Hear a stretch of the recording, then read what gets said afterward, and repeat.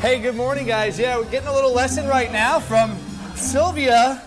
Am I doing all right? Yes, you're doing perfectly fine. Let's talk You're about... a natural kid. I don't know about that. Let's talk about Hispanic Heritage Month and the importance of salsa and how it all ties in.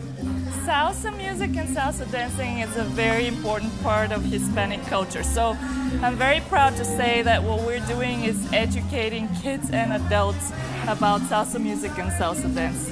We have the adults dancing right now. We have the kids that are in class over here as well. And you do a lot of great work in the community getting the kids in here.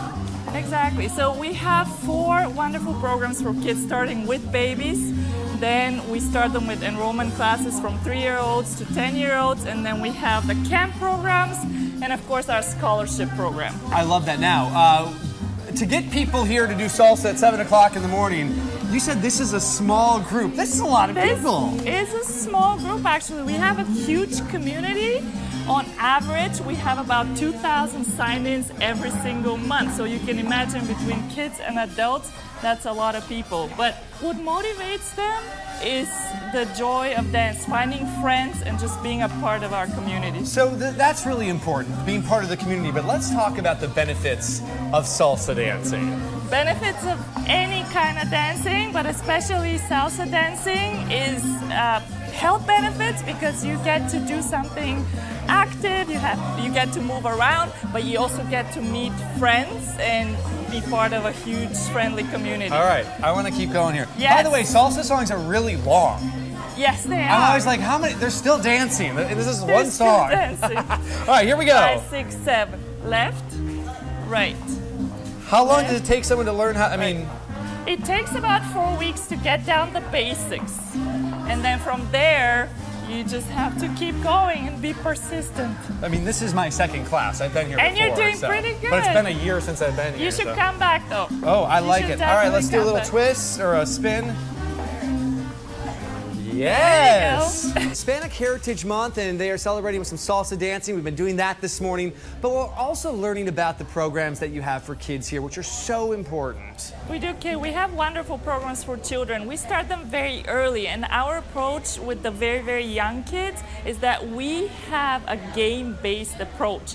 So we get them to learn dance through games. That way they don't feel like, oh, I'm taking this super strict class. Right. I don't like going. So they learn through games, and they actually like coming here. We don't like to see tears. So that's how we start them. And then at age 5 to 7, it gets a little more structured and polished, and they get to do their recitals and have fun with performing. And I always like to point out when we see children that are not on devices, so this is an activity that gets your child off a device, and look at how happy the kids are. That is so important, to get them off devices and to get them to focus on something positive. And these kids right here, they're part of our scholarship team. We train them to dance and perform salsa. And salsa dancing, as you experience, is very hard. It is very hard. I'm a little sore and tired from it earlier this morning. Let's talk about it, because it can be expensive dance classes. So how can kids that are watching right now, parents that have kids watching right now, get involved in these programs? So the scholarship program is for kids 8 to 12 years old. And all you have to do is audition for the program. So you come here and we give the child a very simple pattern that they have to learn and show us. And if they make the audition, we train them for free, or the fee is really small, $50, based on a monthly income for the family. That's incredible. And real quickly, I want to point out that Silvia left her government job after she was teaching salsa in her basement and has created this amazing environment and community of Salsa with Silvia fans and friends that all come together each week, from adults to children. And now you're adding Bethesda as a location. We do. We are actually opening a new location in Bethesda, in the heart of Bethesda. And guess what?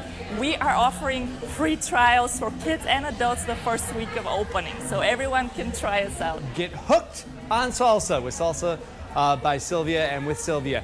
So after 9 o'clock, guys, I am going to learn some of those dance moves and learn some salsa, and we'll teach you at home as well. We're at Salsa with Silvia. We are celebrating Hispanic Heritage Month, and we're learning the basics of salsa dancing. So let's start with that. If people at home are watching and you've always wanted to salsa dance. Salsa dance is for everyone. Okay. Anyone can learn. If you can learn, everybody can learn. She means me specifically, which I have been able to learn, which says a lot. All right, so go forward on your left. 2, 3, 5, 6, 7. 1, 2, 3, 5, 6, 7. Now you want to turn the lady. Lift your hand. There you go. 1, 2, 3, 5, 6, 7. Let's try that turn again. Very nice. 1, 2, 3. You want to learn how to turn, so turn. Oh, 2, what 3, am I? Oh, that's 5, it. 6, 7. 1, 2, 3. There you go. Good. You could do this for hours. You can. I mean, that's the whole point behind social dancing. People come here to meet friends and be a part of a huge dance community. Anywhere you go, you'll see Salsa with Silvia students. What makes it such a social dance? It is a very friendly environment. You can dance it in a very small space, as you can see. And the music is wonderful, and you get to ask different people to dance, you meet different people, you talk to different people, so it's a very, very social environment. So we have your adult students that are here, and we also have some of the kids students that are here this morning. Yes, I mean, look at them, they're wonderful. They're part of our scholarship team, and they actually perform salsa on stage, which takes a lot, especially when you're that young. So we were talking earlier, you're opening up another location, Bethesda Row. By the way, you just opened up here on Georgia Avenue back in 2016. Congratulations on the success.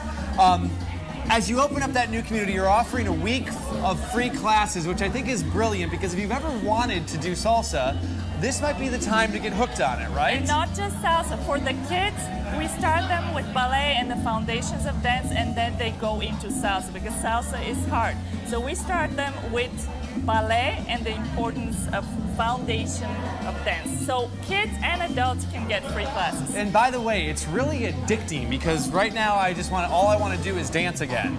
And we should point out that Silvia used to have a government job.